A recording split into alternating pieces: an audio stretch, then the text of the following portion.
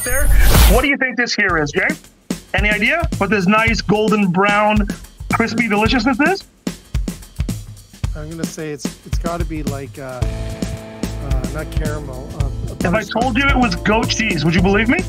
No, not at all. So Seriously? This is typical goat cheese.